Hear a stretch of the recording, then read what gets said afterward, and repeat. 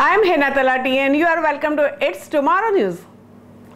Landslide hit Srinagar, killing one. Rain lashes many parts of the India. One person was killed, 6 others injured when the massive landslide struck Jammu-Srinagar National Highway in the Ramban district on Tuesday, officials said. The rescue operation is underway and the two-way traffic on the strategic highway has been suspended, they said. Senior Superintendent of the Police said the huge landslide occurred on the 270 km highway near the Seri village close to the Ramban town, resulting in the injuries of 7 people. The officials said at least 2 vehicles were damaged in the landslide, which completely blocked the road. The city witnessed rainfall in many parts of the gusty wind as the temperatures dropped by 5 degrees Celsius on Tuesday morning. The maximum temperature was 30.1 degrees Celsius while the minimum temperature was 17.4 degrees Celsius. The unseasonal rains of waterlogging in the Koregaon Park and Vimal Nagar. Various areas also witnessed traffic jams.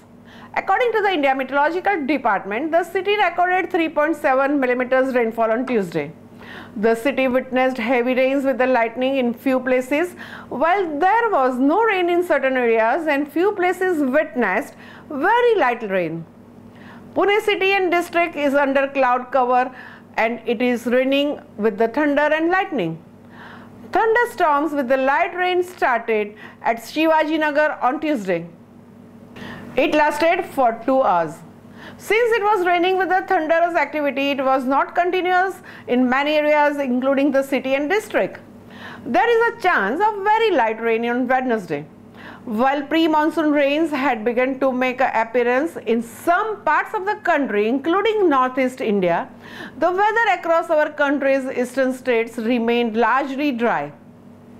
However, the rains are all set to grace Jharkhand, Orissa and West Bengal on the auspicious occasion of the Holi. Currently, a western disturbance has settled in the northern parts of the India, including circulation around southwest Rajasthan. Further, a trough runs from the South Konkan to central Chhattisgarh, bringing light rainfall across the central Indian states.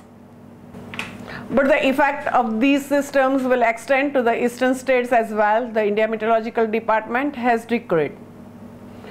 That's all for now. For more news updates, stay tuned with us. It's Tomorrow News. For more global weather updates like this, subscribe our channel and hit the bell icon for regular updates.